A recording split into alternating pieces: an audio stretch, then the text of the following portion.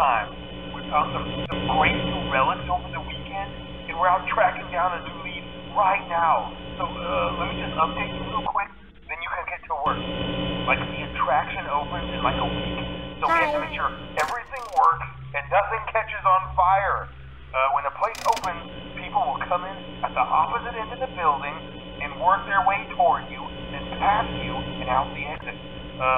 Yeah, you've officially become part of the attraction. You'll be starring as the security guard.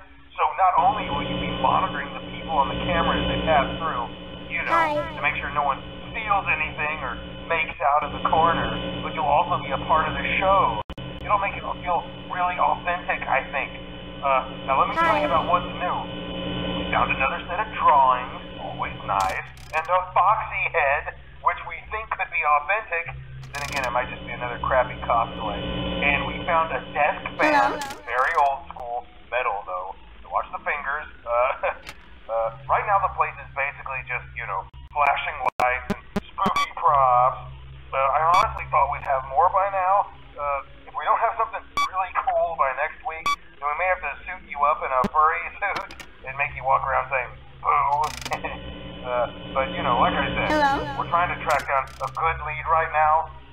Some guy who helped design one of the buildings says it was like an extra room that got boarded up or something like that. So we're going to take a peek and see what we can find.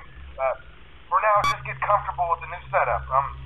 You can check the security cameras over to your right with the click of that blue button. You can toggle between the hall cams and the vent cams. Then over to your far left, you can flip up your maintenance panel. You know, use this to reboot any systems that may go offline.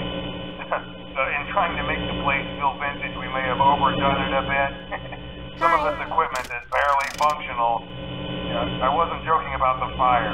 That's a real risk. The most important thing you want to watch for is the ventilation. Look, this place will give you the spooks, man. And if you let that ventilation go offline, then you'll start seeing some crazy stuff, man. Keep that air flowing.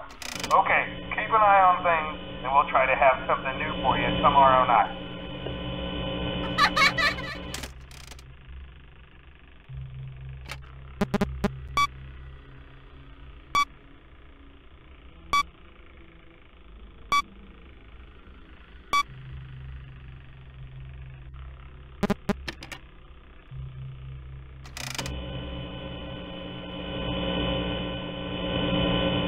Hi.